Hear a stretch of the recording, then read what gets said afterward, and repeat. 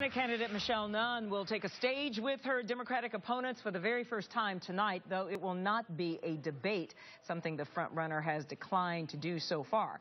11 Live's Doug Richards reports on what's at stake. The 2014 Democratic U.S. Senate debate. The televised Democratic U.S. Senate debate in Columbus Wednesday glaringly lacked the attendance of one key candidate. Michelle Nunn declined our invitation to tonight's debate. Michelle Nunn has sidestepped every debate so far this campaign season. So do you think debates are not important?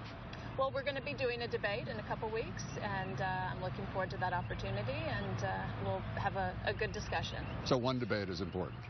I think that the opportunities will be great, and I'm looking forward to it. Politicians fighting and bickering. Nunn is a cash-rich frontrunner who has bought TV exposure her Democratic opponents can't afford. Meantime, a sizable contingent of Republican candidates has held regular debates for months. I think that campaign's got the wrong priorities. Branko Radlivako is a lesser-known Democrat running against Nunn.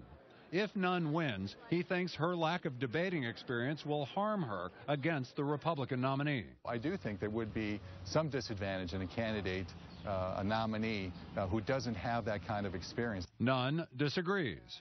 I think the most important thing is for me to be in dialogue directly with the voters. It's not uncommon for frontrunners to sidestep debates, although they're usually incumbent office holders.